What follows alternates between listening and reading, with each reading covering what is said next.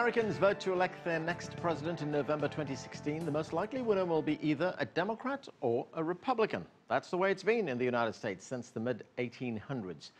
But in a country that prides itself on its democratic system, why is it that just two parties have dominated politics in the U.S. for so long?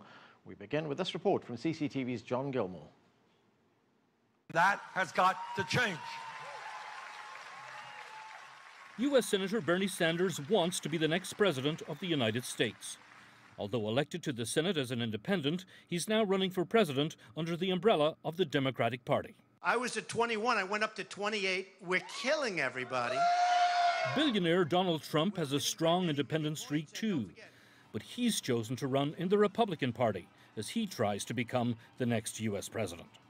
The U.S. electoral system is dominated by two major political parties, the Democratic Party and the Republican Party, and winning election to major political office overwhelmingly favors this two-party system. Hello, Chicago! When Democrat Barack Obama was elected U.S. president in 2008, he replaced Republican George W. Bush. The trend was familiar. Democrats and Republicans have exchanged control of the White House for about 150 years. Smaller parties have occasionally tried to break through.